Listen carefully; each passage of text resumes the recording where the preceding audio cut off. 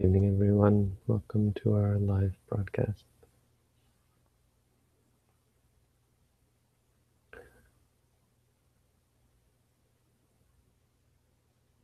Today we're looking at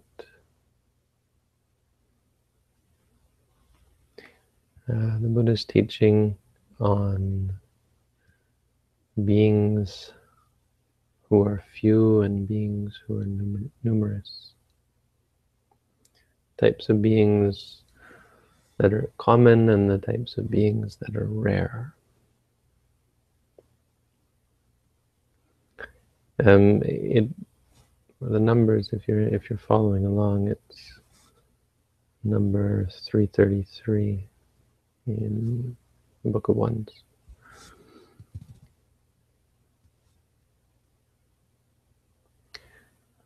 It points very much to the idea of the Buddha's teaching being gradual. And not gradual in the sense of plowing along, doing the same thing, but gradual and gradated in the sense of going in stages. In many ways, we're looking at the Buddha's teaching as a series of stages. What it means is the practice that you begin with is not the same in nature as the practice that you end with. And the practice at each level is going to be subtly different. And this is true in many different ways. For example, in meditation, you will again and again solve a current issue that you're dealing with, whether it be one of the hindrances or some experience that you can't bear with, or that you can't understand, and you're unable to figure out. And then you get it, and you come upon a means of interacting with your experience that frees you from the suffering.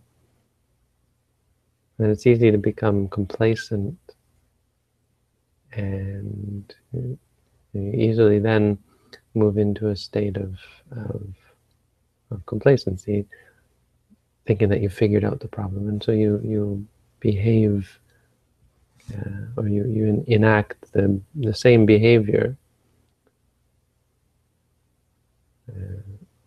consistently. So you then practice as though the problem were still there, and so the next problems are the same, and you find that the solution, or whatever it was that you did to fix your problem, to cultivate a smooth meditation practice, is no longer working, because the situation has changed, and your mind is ever shifting, and reality is ever shifting. It doesn't just mean that the objects are changing, but the very foundation of reality changes. And it changes as you change. So as you progress, as you become what one might call more spiritually advanced, the challenges change. The only thing you can really count on is you're always going to be challenged. Which means that when you become proficient, when you overcome a challenge, the best thing is to expect for the next challenge, a new challenge, rather than rejoice at having figured it out. And there's no figuring it out, because it is ever changing, and not even in the same way. So it changes in new ways, and becomes in a way more challenging as you get deeper. The deeper and more subtle it becomes, the more core issues, more core are the issues that you deal with. The more substantial and deep-rooted.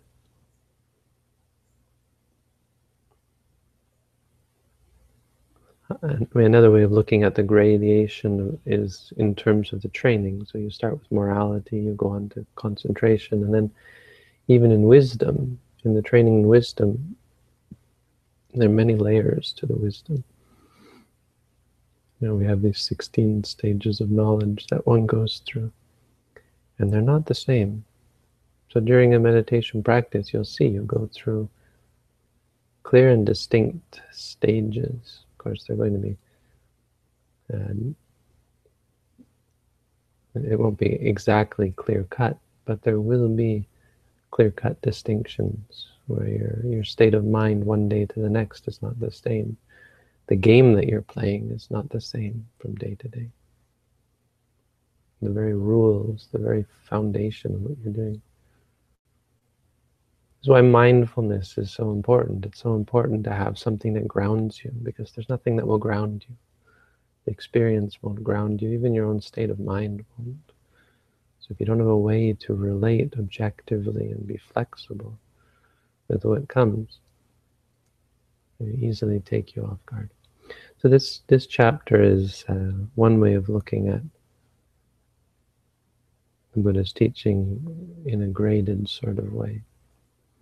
It's in terms of there being few people.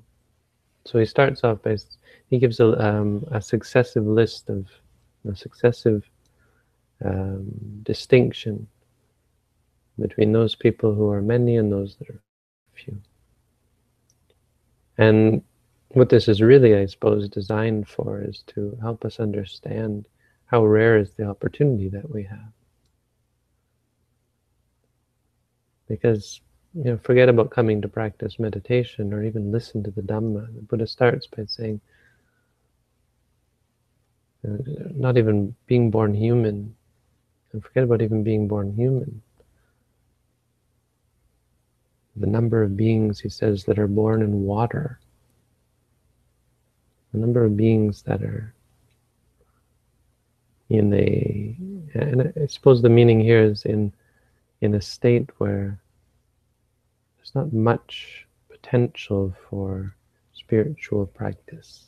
It's not so much the water as it is the state. So if you think about fish, or you think about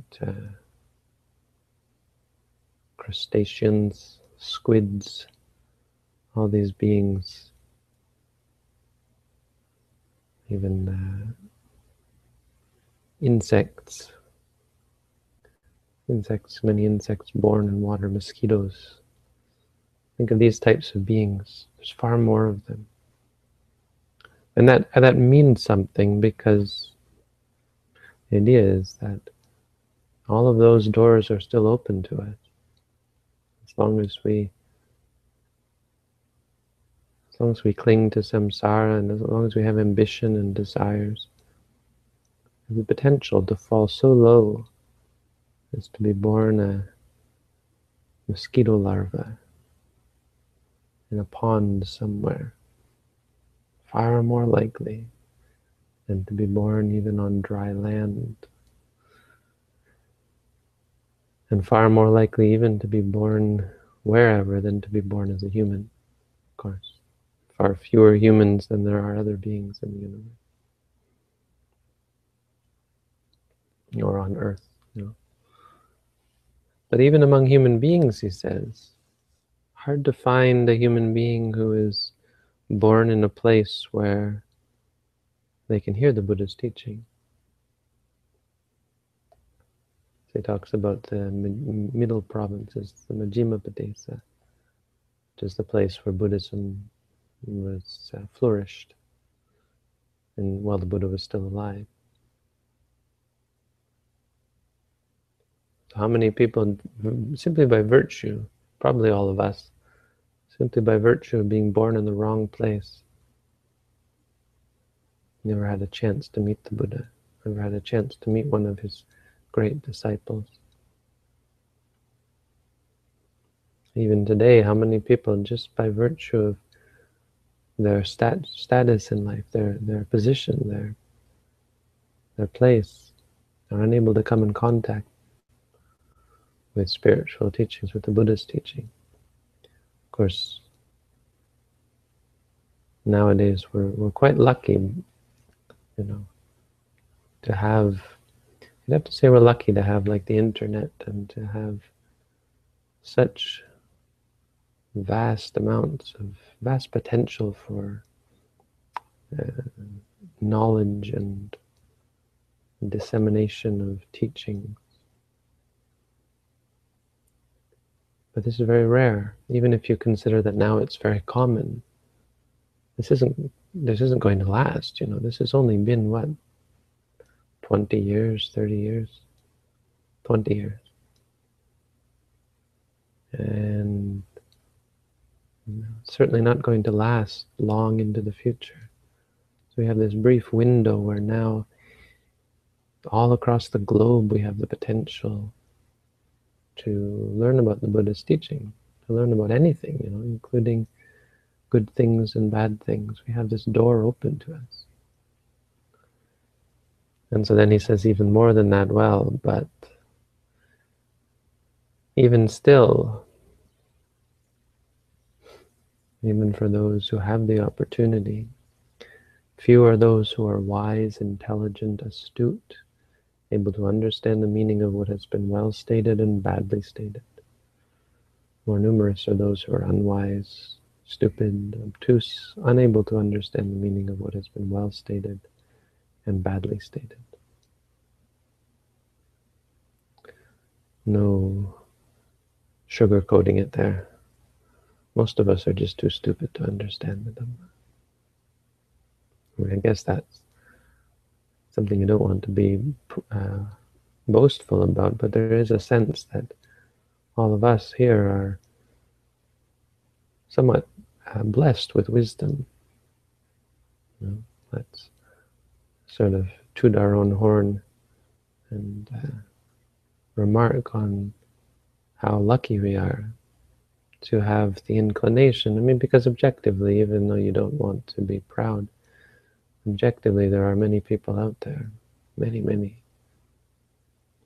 who would look at it, the idea of finding happiness in other than sensual pleasure or indulgence, the idea that you could somehow just be happy rather than having to seek it out in things that are impermanent. You'd find that incomprehensible. Just unable to fathom it, and would deride it and ridicule the practice of meditation.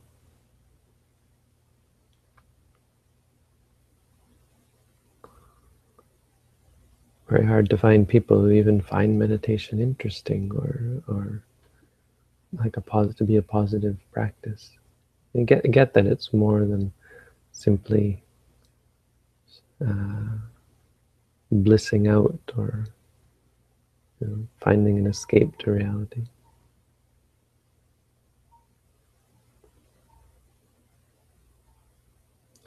It says other things that I've already sort of gone through. To see the Buddha, to hear the Dhamma. Rare are the people who get to see the Buddha and hear the Dhamma.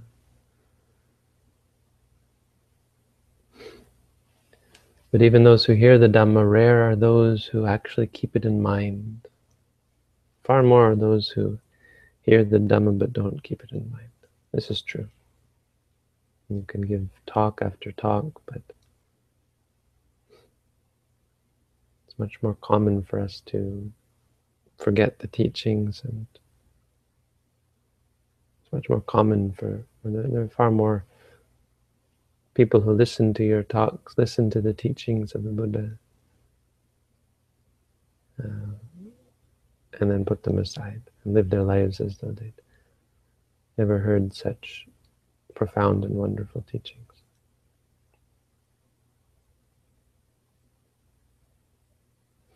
And here's perhaps the most well-known one, and one that I quote often. It says, few are those who acquire a sense of urgency about things that are worthy of inspiring urgency. Sangvajjaniyesu tanesu sangvijanti. in things that are appropriate to be, that are bases of urgency.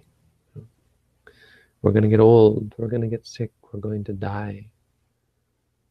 Greed, anger, and delusion are a cause for suffering. And they have power, the mind has power.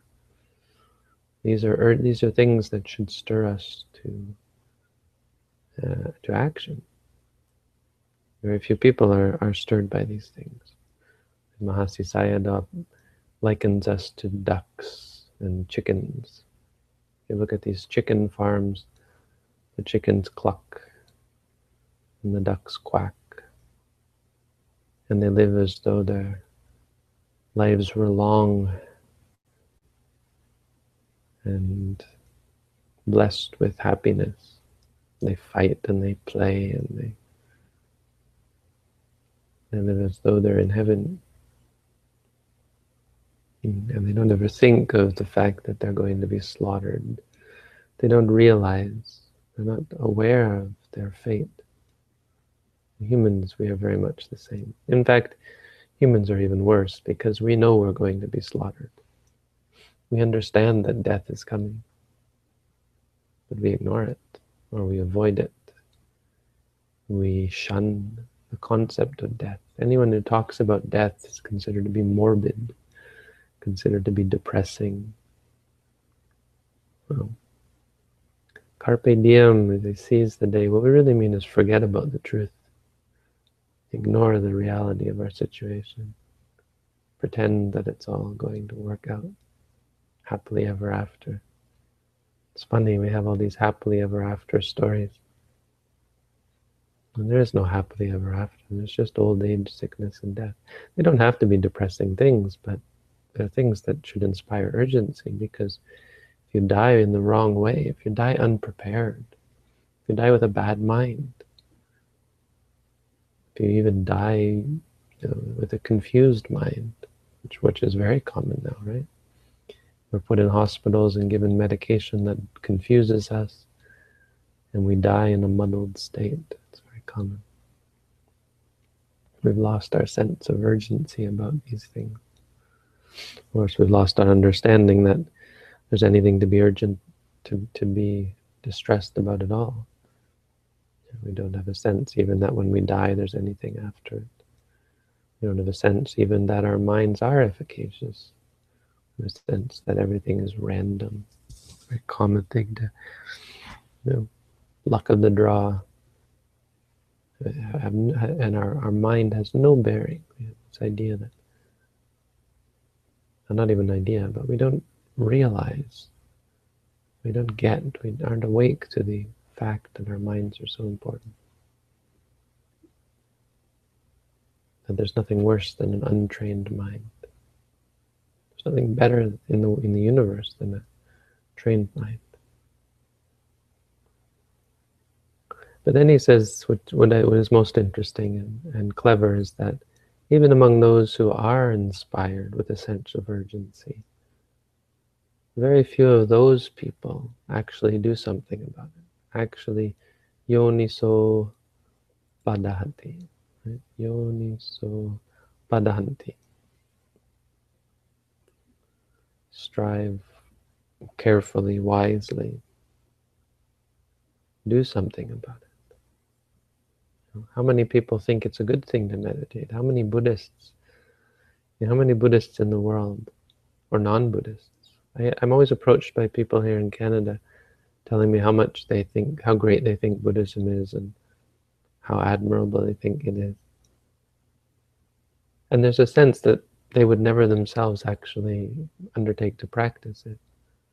There really is a sense that what they're saying is that, wow, good on you for doing something useful. I mean, perhaps there's the idea that there are many different paths, and they look at Buddhism like a flower, something to be admired, but nobody wants to be a flower. It's just something beautiful. So they don't yet have the sense of urgency. But among Buddhists, there is this sense that there are things that need to be done. There's a sense even of fear of the bad effects of karma.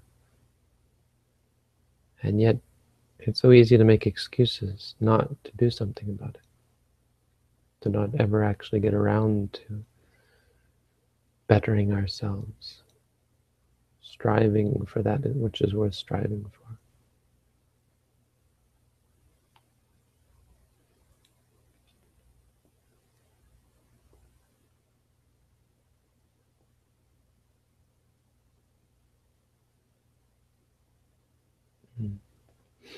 All right, so I'm going to stop it there. The Book of Wands is probably not all that, it probably doesn't feel like it's all that deep in terms of elucidating the teachings, but because it's just ones, right? Once we get into lists of 3s and 4s and 5, you'll see there's far more depth and meat to it. This is more pithy sayings, much more quotable, I would say, these ones. The one this, the one that. That last one was quite quotable, if you get the wording right. Few are those who are stirred by few are those who are stirred by things that are stirring. Far more are those who are not stirred. Few are those who, stirred by things that are stirring, actually undertake to do something about it. Find some poetic way of saying that. All right, so let's move on to questions. Robin's here. Soti Bante. Good evening, Robin, Soti. We have questions.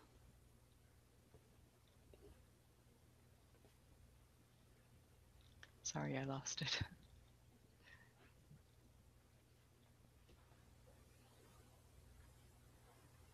Bante, I would like to know if your meditation center accepts male devotees from Australia to reside at the new center for short term, like 3 months, to learn to meditate, Dharma, and helping out at the center with daily chores. Absolutely, that'd be great. It'd be great to have someone come and stay. And we can't have probably more than 1 or 2 such people, but we could use someone who would be willing. Now the thing is, you have to be practicing our teaching, our technique, so you have to be clear that this isn't an open center, we're all practicing in one tradition. 2, you have to do a full month of intensive meditation before you actually, I mean, actually meditators here now, because we don't have a steward, are doing a lot of the things, household things on their own. So you would be doing some things around the house, but there would be many things that we wouldn't want you to do until you'd done a full month of practice on your own. But certainly, apply for a course and come and practice, and let us know that you want to stay on longer, and we'll try to accommodate.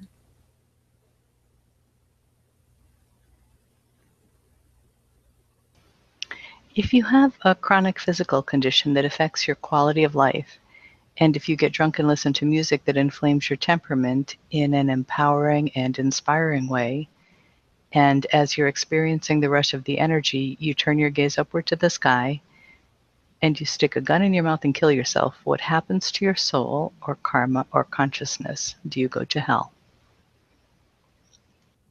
It's got to be the most bizarre question I've ever received. I think you get an award for that one.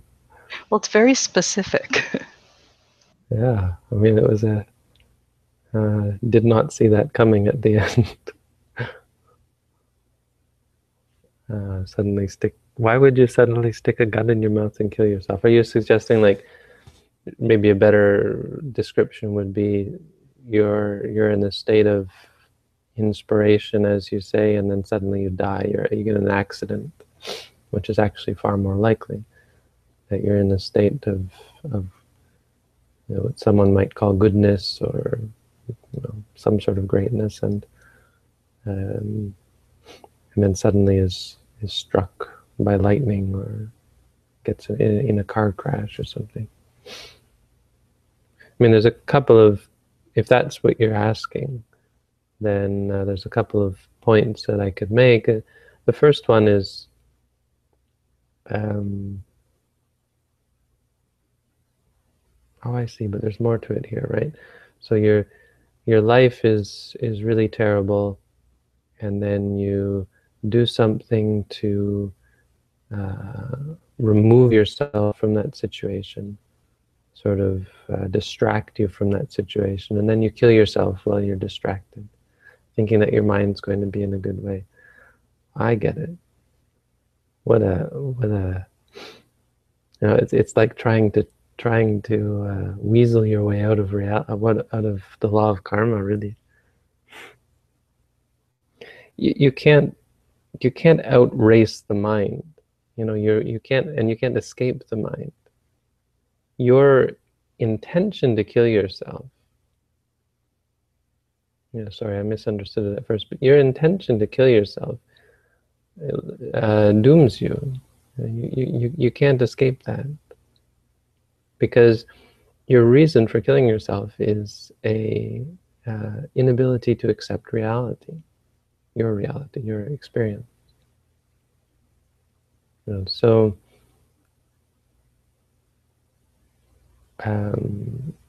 there's nothing you can do to mitigate that. I mean, maybe mitigate, yes, but you can't escape that. And by mitigate, I mean, if you were to do some meditation and then kill yourself, rather than just killing yourself first, then yes, it's arguable that your mind would be in a better position. You'd kill yourself in a more peaceful manner. You'd be more peaceful about it. It doesn't fix the problem. It doesn't get you out of the fact that you're making a conscious decision to run away from your problems, which never ends well. Running away from your problems is never a good thing.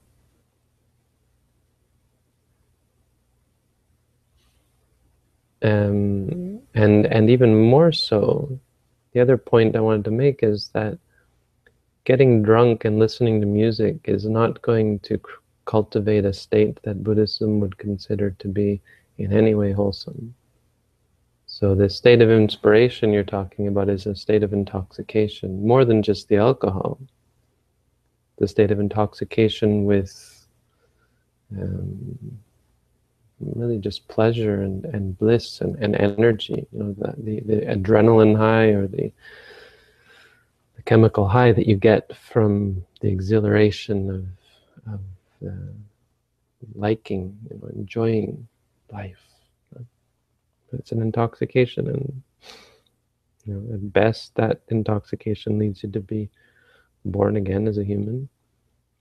But in this case, when you're drunk and really coming off of a depression and aversion to pain, when you kill yourself, you put the gun in your mouth and kill yourself, the mind that reacts to that violent state that is suddenly quite painful, even for just a moment, and disturbing, if they couldn't handle the chronic physical condition, you know, the pain that was, you know, not life-threatening, how could they possibly be expected to handle the bullet going through their head and react in a positive manner? They're certainly not going to react to it thinking, wow, this is inspiring and empowering. Right? They're going to be horrified by the results, by the resulting loss of power and ability that comes from it, the confusion of no longer having the use of one's physical faculties. There's a lot more to your question. It's not the solution you're providing is far from you know, is it's not really at all viable. I guess that's the best way to put it. And by the way, you should, if you're really interested, I would recommend you try to read my booklet and meditate with us. It looks like you haven't done any meditation on here. I don't know if you're doing your own meditation, but you might, if you do practice, you might get a better understanding of how the mind works, hopefully.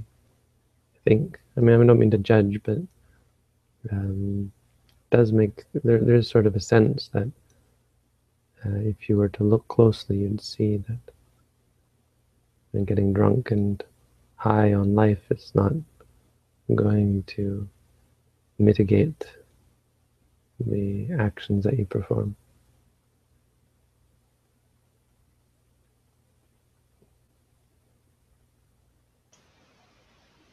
Thank you, Bhante. I miss your talks on the Dhammapada. Can you continue teaching this? I feel very inspired. Yeah, sure. Not this text. These ones are not inspiring, huh? I think he's saying he feels very inspired by your talks on. Oh, maybe it does say not this text. I thought it was on those texts. No, this text. We have to clarify there. Do you think these texts are not inspiring? These talks I'm doing every day are boring, dull, uninteresting, or are you solely referring to the Dhammapada? Yeah, People like stories, you know. I mean, it's not all that interesting to me because they're just stories, but you know, people enjoy them and it's good entertainment. But it's the hard teachings that we need to. It's medicine, not candy. But I know we've had this talk. I've had this talk with many different people, and everyone argues how useful and how helpful the Dhammapada is. I think it is too. I think the stories really stick with you, you know, and they provide a good, just a good frame of reference for remembering the teachings, I think. How can I learn? How can I learn about the more advanced meditation technique without going to a monastery? Well, you could do one of our online courses. That's what that's for. I've been teaching people online. So there's a meet. You see the meet, the word up at the top that says meet. You can click on that and figure out how to sign up for a slot, and then how to call me, and we do a video conference. That's one way.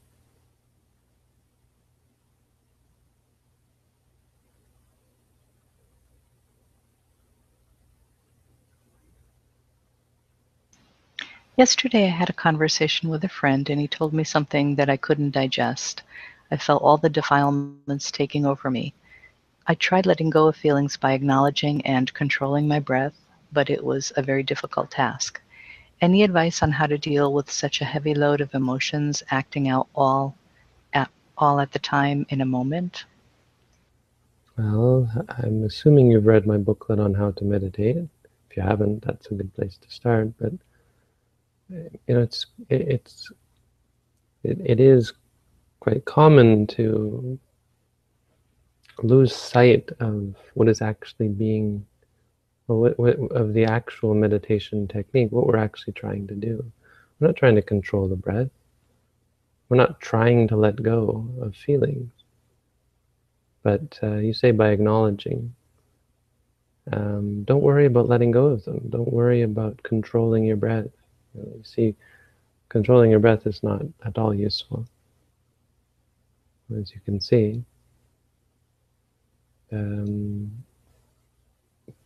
There's no, there's no solution. You can't solve things. You react, and that's the way the mind is going. You can't stop that. The only way you can be free from that is if you, over time, learn that that's not the proper way to react.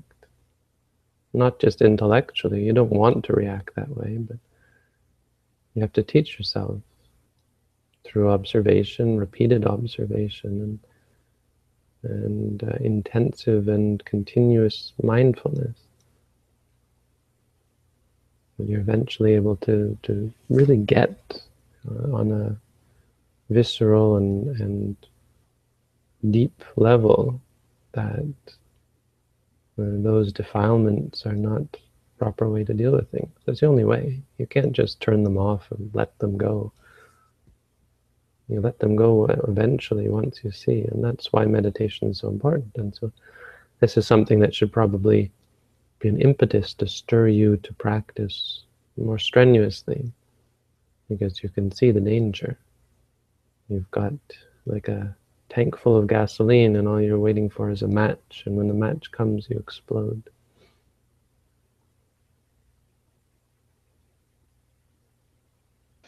Is taking a human birth the result of merit that was earned in a previous life or lives? I mean, yes, it's there's a sense that the only way you could be born as a human is if you've done, if you've got a wholesome mind. You've got a mind that is well composed. It's like the only way you can get to the top of Mount Everest, not that being a human is like that, but the only way you can get to the top of a mountain is by being physically strong. In the same way, if you see someone born a human, you have to know that the only way they could get there, the only way possible to get there, because they had to do it on their own, the only way to get there is through wholesome mind states.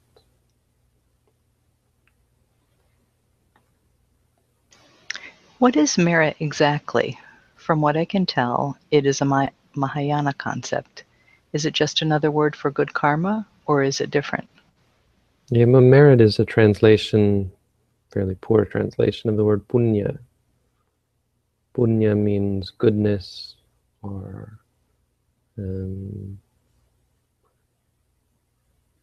yeah, goodness is probably the best translation. And literally, I don't know what the etymology is, but the etymology they give us is that which purifies you. Anything that purifies you is goodness, is punya. It's not Mahayana. Is it actually real? It refers to good karma.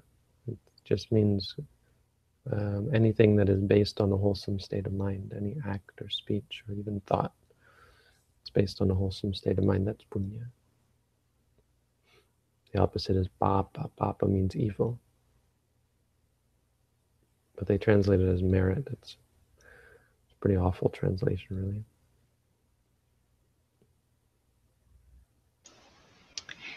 How to get over the past life of friends, no matter how dark it was? Can we consider them as bad friends because of their wrongdoings in the past? Yes, yes, you should be very careful about such people. You should try not to judge them, for sure, and of course be aware of your own aversion and anger and frustration with them, sadness about them. But at the same time, you should be careful not to associate too closely with such people. I don't think you necessarily have to completely get over it. You can forgive, but you should never forget. I don't think. Well, you may, yeah, sure you can, but it's in your best interest to not forget, I would say, because you just pretend, and by forget means doesn't actually forget. It means, treat them as though it never happened. I don't think that's really proper, because it did happen and it's a sign of something, and unless it's clear that they've changed, chances are they're going to do the same thing again. You don't want to be an enabler. You don't want to be someone who allows people to make the same mistakes again and again. So, and you certainly don't want it to affect your own practice and keep you from purifying your own mind.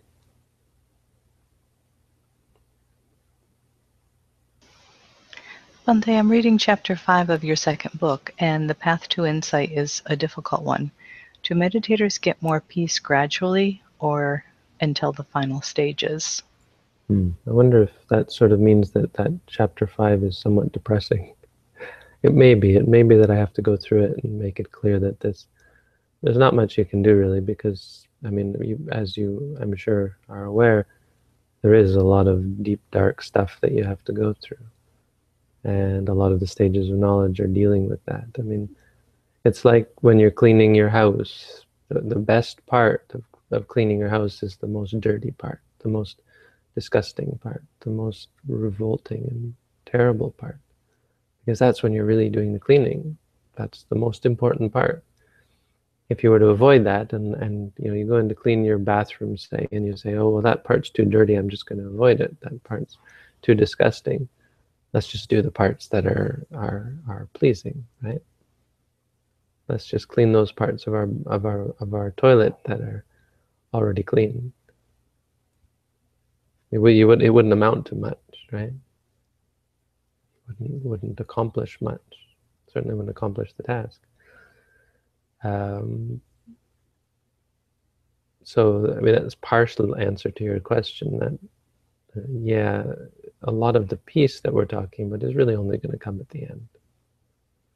Fortunately, that is the end game. That's where we're headed. So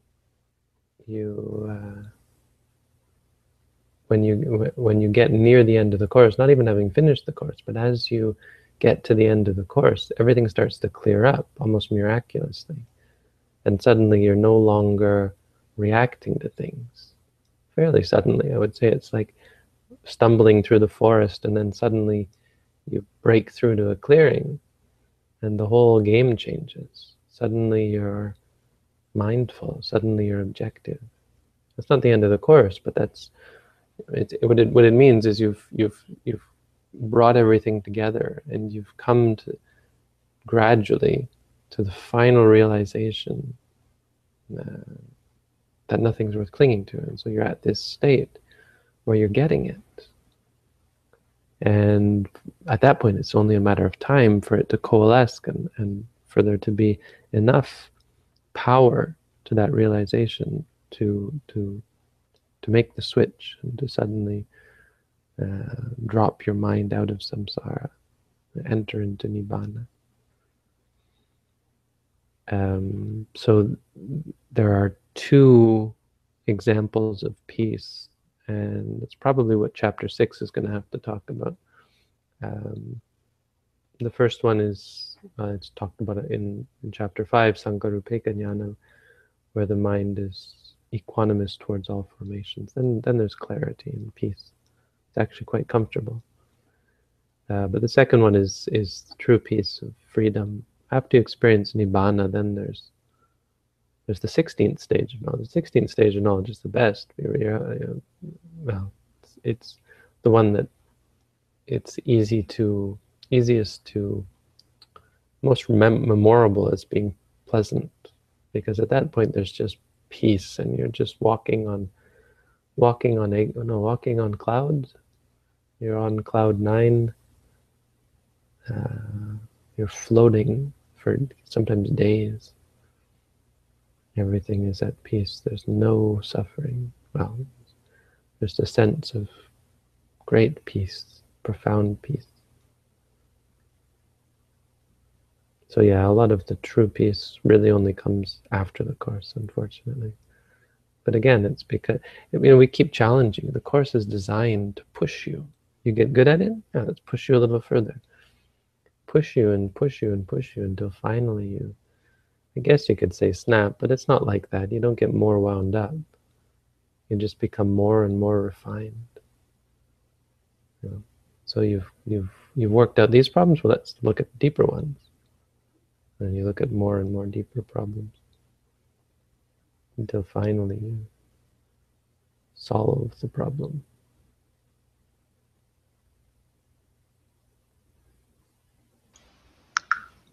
Bhante, what is your advice on dealing with poor posture while meditating, sitting meditation?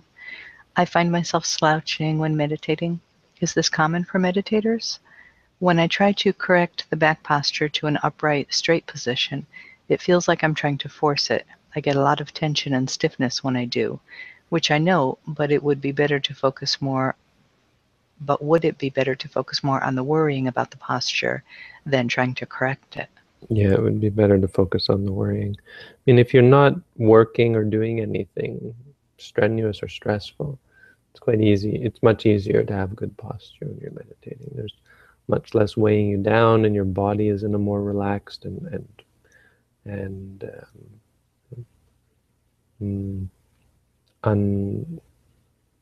untaxed state.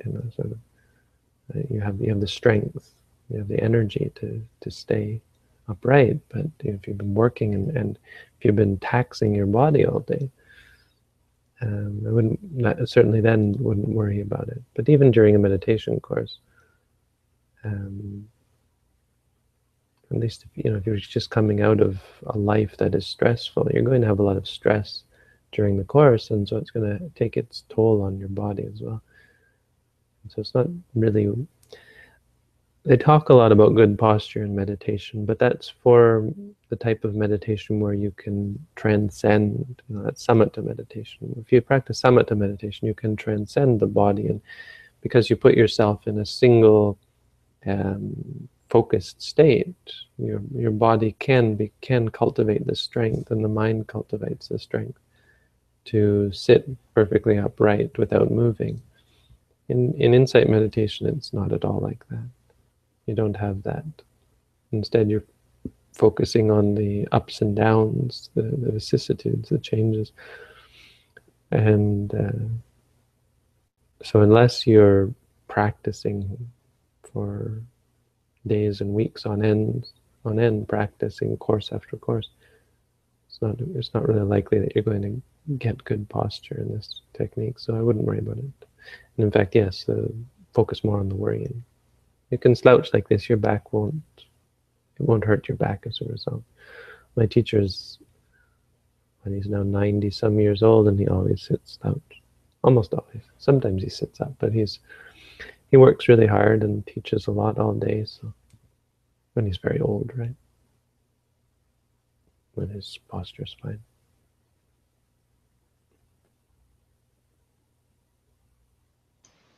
As we evolve spiritually, are life challenges always in sync with our abilities to deal with them, or are challenges arbitrary, just happening?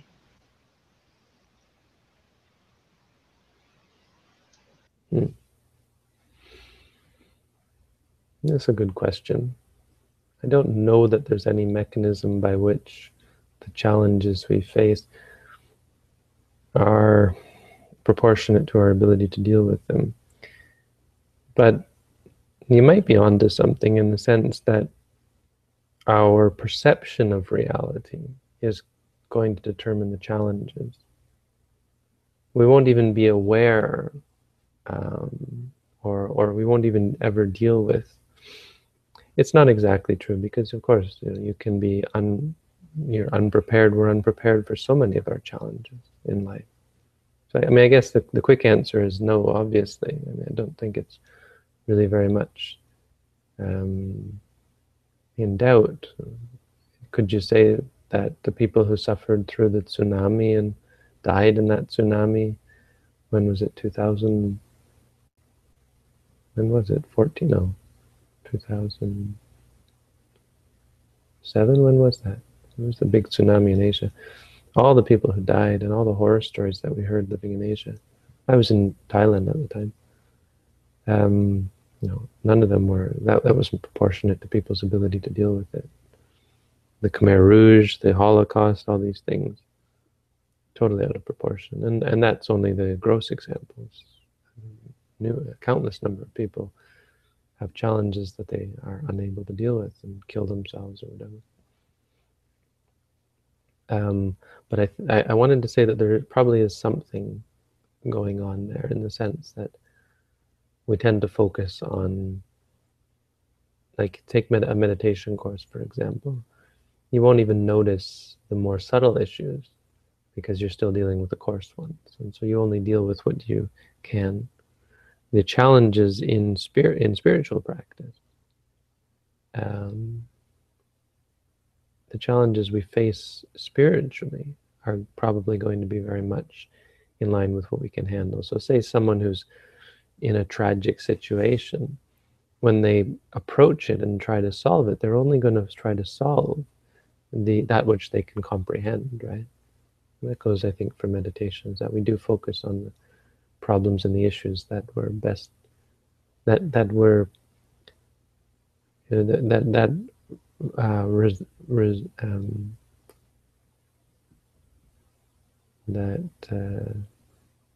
what's the word? Resonate with us. Resonate.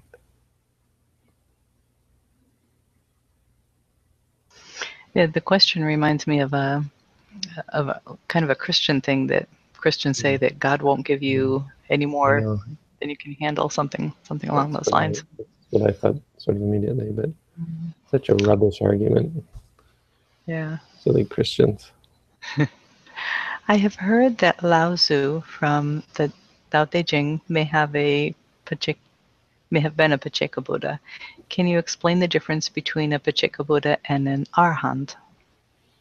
Well, they're all arahants, but we usually use the word arahant.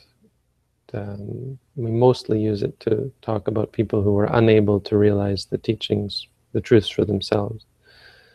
Pacceka Buddha is able to realize the truth for themselves. That's really the biggest difference.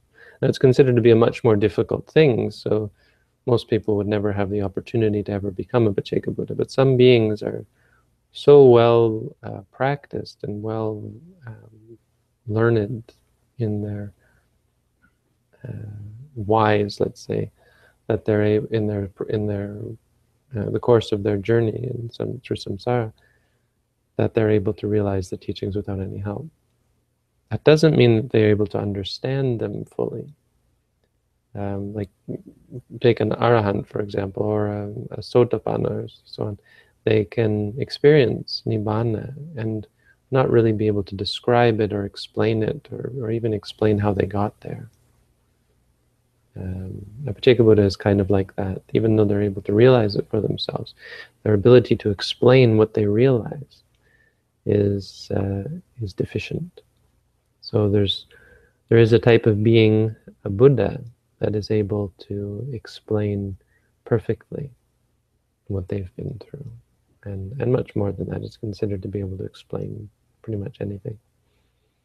But a Pacceka Buddha is not able to do that.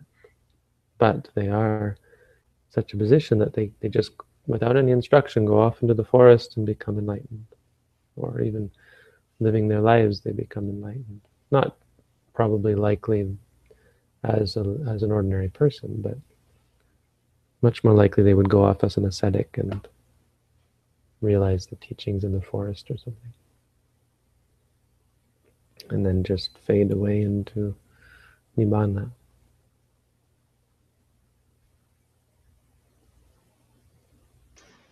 I have read your booklet. Is there any way you can do a demonstration of meditation for us to see? Well, there's videos. In fact, I did, which means you probably haven't looked through my YouTube channel. There's a playlist on how to meditate. Maybe someone could even link that here.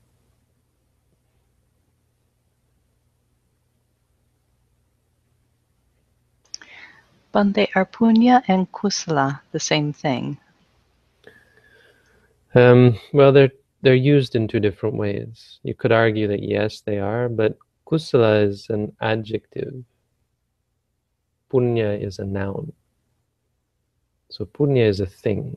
It's a concept. It's a category of things. Certain things are punya, which means certain acts. So punya would generally refer to kusala karma. It would refer to the karma rather than the kusala. Kusala is a description of something. So something can be kusala. A punya is when you do a good deed, that's punya. And it's punya because that thing has the quality of being kusala. Right? So if you have a thought, a mind state that is associated with kusala cetana or kusala, right? Or kusala cetasika, sorry, kusala cetasika, then it's punya. If you speak, and the speech is associated or stems from kusala karma, kusala cetasika, then it's punya. And if you act as well. But the act, the speech, the thought, those are generally understood to be punya. You don't talk about a punya cetasika or something like that. Punya is a thing. It's a more conceptual thing. It's more of a sutta teaching, whereas kusala is more of a abhidharma teaching.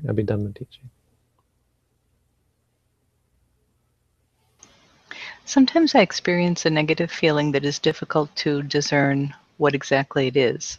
Is it necessary to distinguish what it is, or is awareness of the experience enough? Well, not awareness. We would actually want to say feeling, feeling. Use the word to remind yourself. It is what it is. But if it's negative, there's a disliking of something. That's what we mean by negative. So I would want you to be a little more specific, at least in terms of saying disliking, disliking. Angry, angry. Angry, even though it may not, we use anger to describe all the negative states. So it does work, whether disliking or angry.